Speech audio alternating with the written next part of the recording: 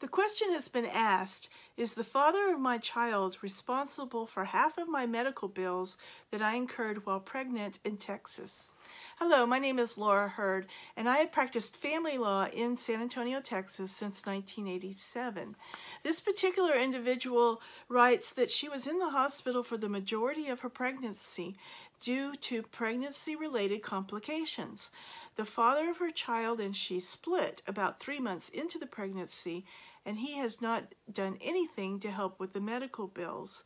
And because they were not married, she is asking whether or not he can be forced to pay part of her medical bills.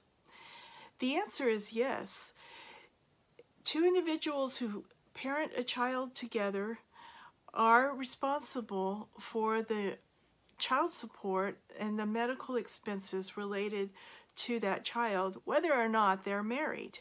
And even though they were never married, a child support suit can be brought, a suit affecting parent-child relationship, that would order him to pay those expenses related to the birth of the child.